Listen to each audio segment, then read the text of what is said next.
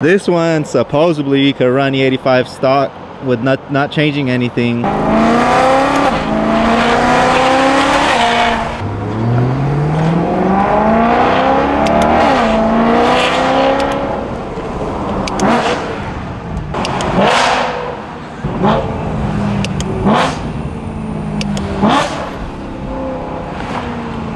And we are back with another one. Get that cold start.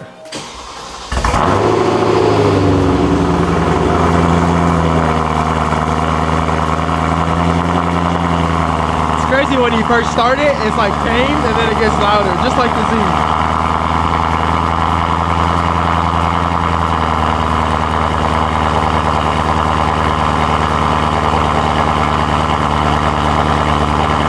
So what's happening here is we're headed back to our hometown. He's driving his dad's car back to our hometown, and then I'll be driving his car alongside his dad's car. But before we get into town, we're gonna be picking up new wheels because he has new clothes that he's putting on this weekend. So it should be pretty interesting. Well, of course I'll show you guys the wheels that he's getting once we get there, but new wheels and new coil. So basically what it's on now, it's on springs, so that's why the car looks lower. That's because it is, but he's wanting to go lower, which the rear I think is gonna stay the same. I think he more or less wants it for the front.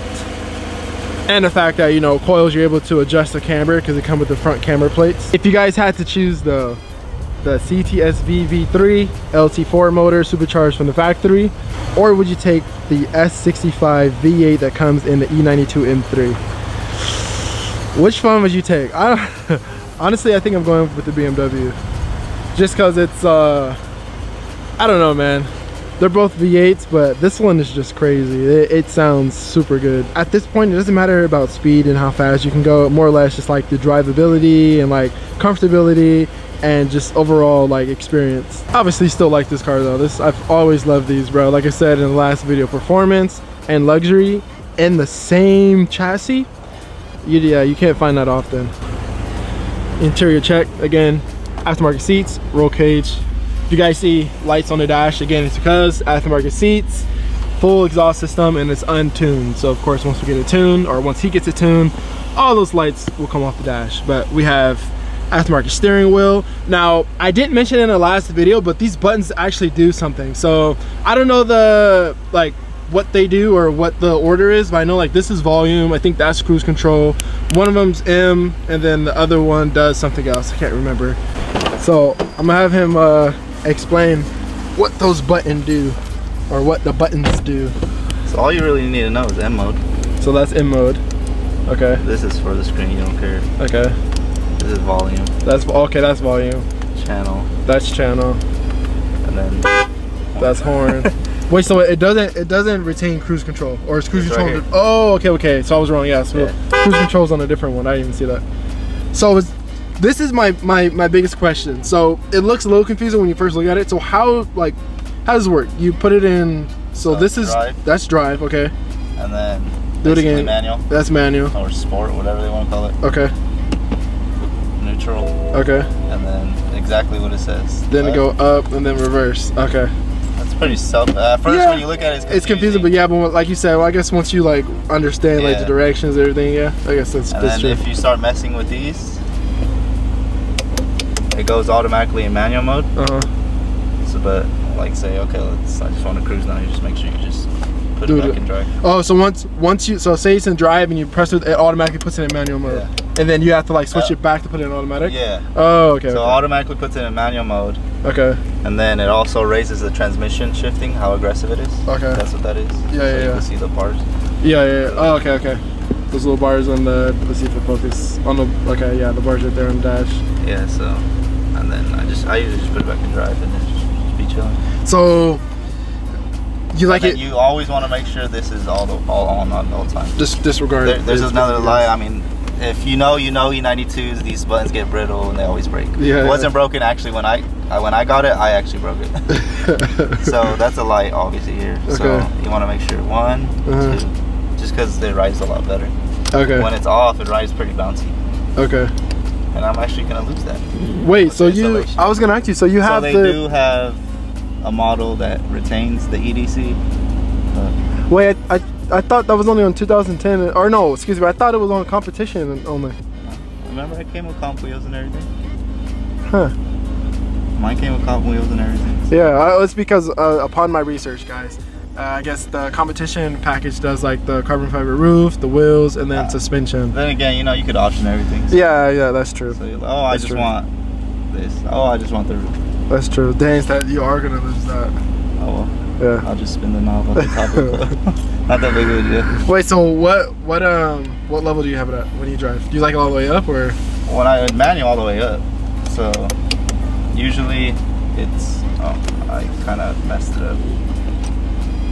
So I always leave it all the way up. This one I leave here. So when it's an automatic, you leave it like on the lowest setting. And then when it's on manual, where do you put it? All the way up. It goes all the way up automatically. Oh, okay. So even when you do here, it goes automatically. Oh, okay. So I see. So depending on the setting or whatever, you can adjust. Yeah, because when it goes all the way down, like the lightest, it even starts, like you never go into first. It's always in second. Okay. And then if you just want to, you can just press M mode. So the black button is in mode. On the left side. Okay. So they do have stickers here. I just didn't want the stickers. I probably wouldn't want the stickers either. Because it's your car, so it's like, you know. Yeah. Alright, let's go. Are you ready? Yeah. Alright, here we go. You remember, it doesn't go into park until you turn it off. So you leave it in neutral and then you press off. Okay. Good to know. I don't know. DCT things. I can't lie, it is definitely weird driving somebody else's car. Just because I'm used to my own cars. But it's fun. I'm saying this fun before I even drive it, but I just know it's gonna be fun. Let's see, make sure I angle it because he got that lip.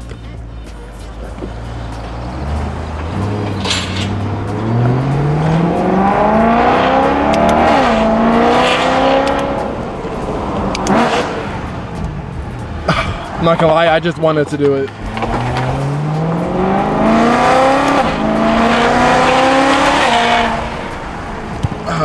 Gotta roll that other window down, man. We're missing out on some sound.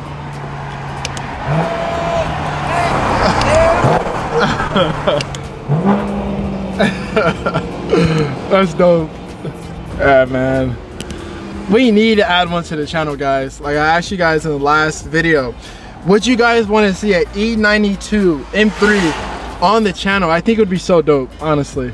And one of the things that I would have to do, because I would want a DCT, I wouldn't want this in manual, right? I would have to get like this setup right here because like,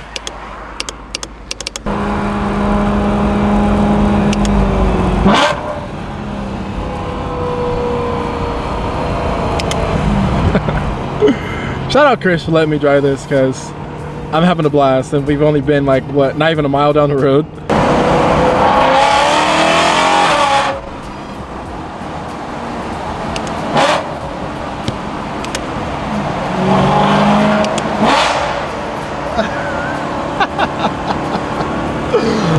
Oh my gosh.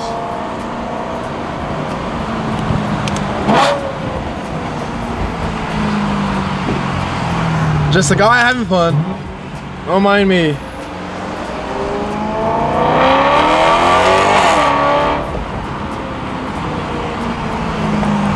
Just having fun. Don't mind me. Got a Z01 in the wild over there.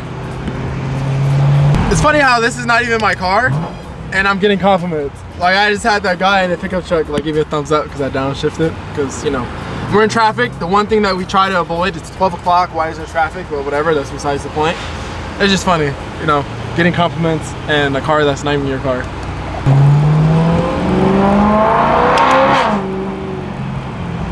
I do it just to... Oh man. But I know when I get mine, we're always gonna need gas. Like even though going E85 on this car, will only give you like 8 horsepower because it is NA. But I think I'm gonna do it just for that cost savings when it's time to fill up, and because of the smell, because of the fact that there is a full exhaust on this car once you come to a complete stop, you can actually smell like the poop gas come and catch up to you. And it doesn't smell that great. You know, if you know, you know, 91 does not smell great when you have a full exhaust system. So I think I would go E85 just for that reason, and to kind of cut costs when it's time to fill up. Because like, as you guys know, our boosted Z at home, we are on full E85 on that car. It is flex fuel, but I run full E85 all the time for obviously the power gains. And I get about 160 miles on a full tank, and that car is an 18-gallon tank. It does have an 18-gallon tank in it. And yeah, so I am very familiar with the whole full E85 and, you know, the bad gas mileage and all that stuff.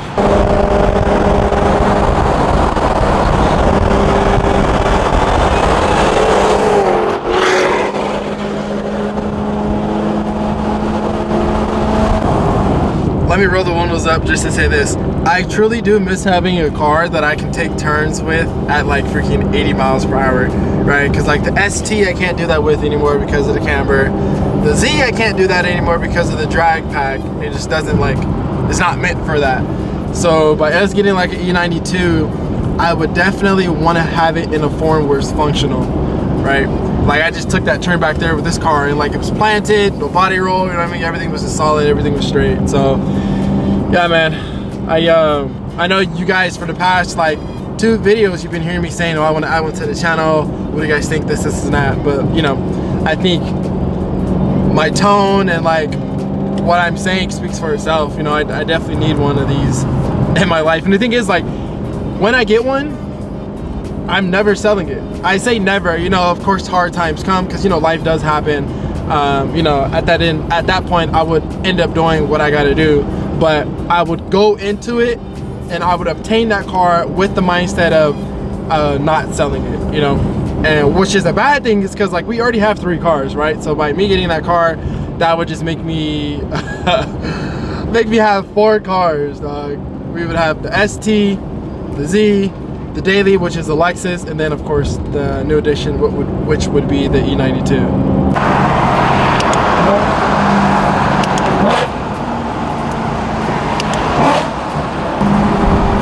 Make sure we time it, and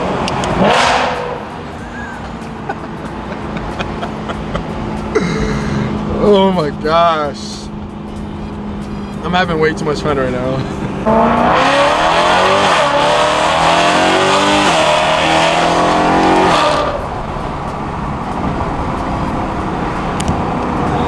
Took a little bit to kind of get used to this car, right? Because this is like my first time really driving it, and you know, it takes a little bit because it's not my car. I've never driven this car, so you got to get comfortable with it.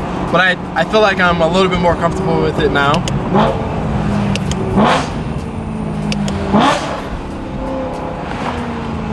I really wish I had a GoPro so I can have like a wider view, so I can like show you guys the whole like driving experience. So I'm doing what I can, you know, of course having a camera in my hand. Good thing is, at least it's DCT, so I don't have to like shift and stuff. But here, I'll give you guys like a first right here. So first, second.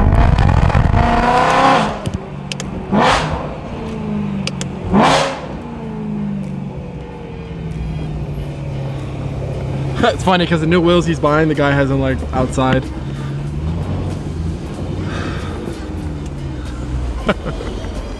Season 2. Should I park right here? Chris? Oh, I can't hear me. He's all listening to music. Park right here? Yeah. All right. So, sorry guys. I think I'm straight, right? No, I'm not. The wheel's not straight. All right. So we're gonna put it in reverse, and we're just gonna make sure we don't have no garbage cans. Right, so that's reverse, and then we're just gonna go into drive.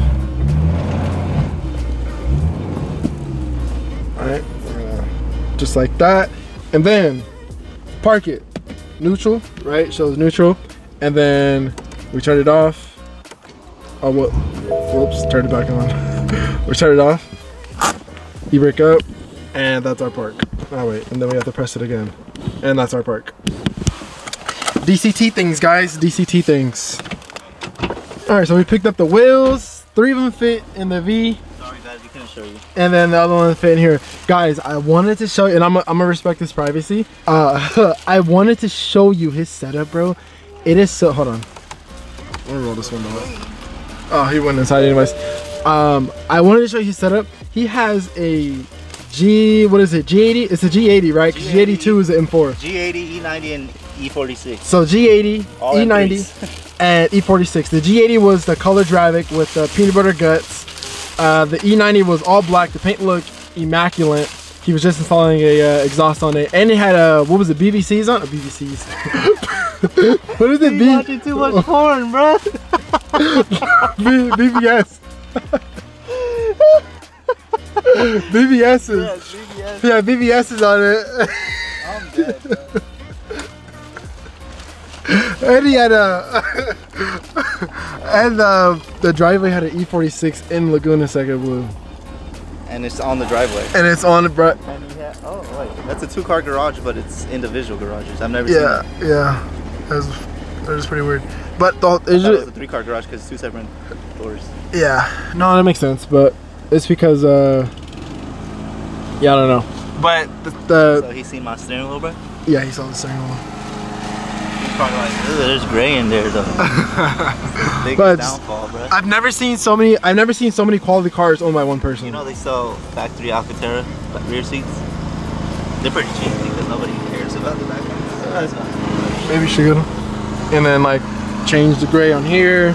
I know. And then the gray on here. I can't change this, bro. It's the whole dash. I'm not doing that. This right here? The whole, yeah, it's the whole dash. Dye it. I'll try that before I try changing. No, I wouldn't dye it. That sounds like Sharpie? A pain. That's a lot of Sharpies, right, sir. We gotta beat traffic. Yeah, we gotta beat traffic again, guys. All right, let's go. Why is it not working? Huh? Why is it not working? What? You have to put the key in?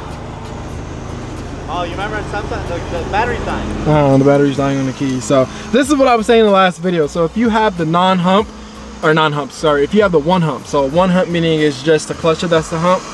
And then the radio's down here, that's the one hump. The two hump is this one, where it's a cluster. And then you have the stereo, right?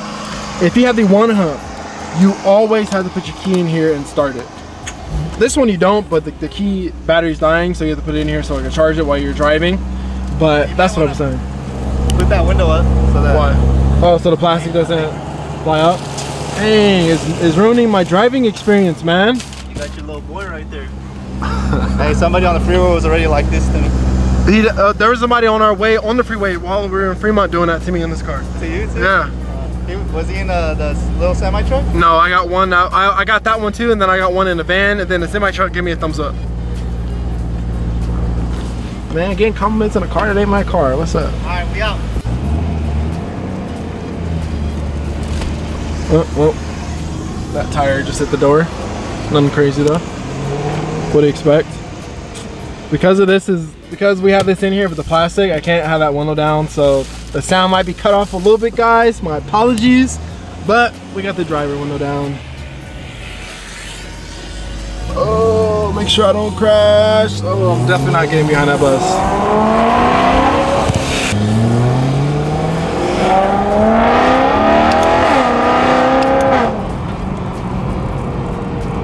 Oh, dip. Wait for it, wait for it, wait for it. Woo! Never gets old, guys, never gets old. See, that's the thing though. I feel like everybody would hate me if I have this car. Because I would just constantly be like, oh my gosh. Love it. And this also adds to the experience because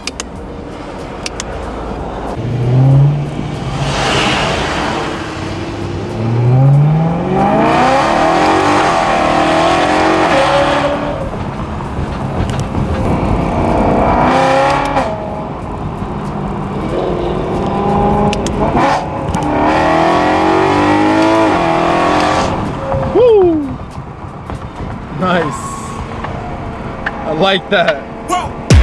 Who knew I would make it this far? They hated, they never believed me. Yeah, I would never drop the ball. I know I make it look easy. Yeah, Mayweather with the defense. I don't care what a critic gotta say, I got them picking up the pieces. That to me, you really playing with your life. I'm about to come and run it all back. I'm the new era, about to snap back. You ain't fitting for it, cause you all care.